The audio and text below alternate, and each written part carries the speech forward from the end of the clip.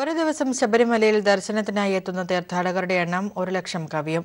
ഏതാണ്ട് അത്ര തന്നെ പേരും ദേവസ്വം ബോർഡ് ഒരുക്കുന്ന അന്നദാനത്തിലും പങ്കാളികളാകും.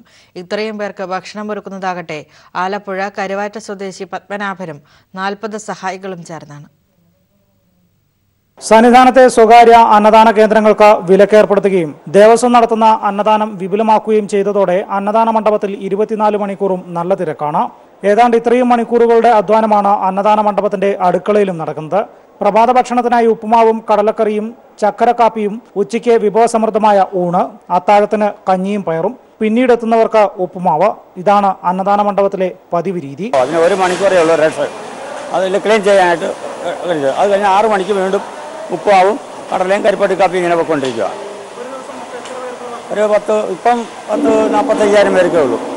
40-45 വരുന്നുണ്ട്. ഇനി അങ്ങോട്ട് കൂടത്തേ ഉള്ളൂ. പച്ചക്കറി ഒരുക്കുന്നതിനും പാചകത്തിനും പാത്രങ്ങൾ സജ്ജമാക്കുന്നതിനും ചെറു സംഘങ്ങളായി പിരിഞ്ഞാണ് പാചകം നടത്തുന്നത്. അതേസമയം 40 പേരുടെ അധ്വാനം ഒന്നിനും തികയില്ലെന്ന പരാതിയും ഇവർക്കുണ്ട്. കരുവാറ്റ പത്മനാഭൻ നായരുടെ രുചി വൈഭവമാണ് അന്നദാന മണ്ഡപത്തിലെത്തുന്ന ഓരോ അയ്യപ്പ ഭക്തന്റെയും മനസ്സും വയറും നിറയ്ക്കുന്നത്. സന്നിധാനത്തെ അന്നദാന മണ്ഡപത്തിൽ നിന്നും ക്യാമറമാൻ വിനേഷ് നേതാജിക്കൊപ്പം ബിജേഷ് നടുവിൽ.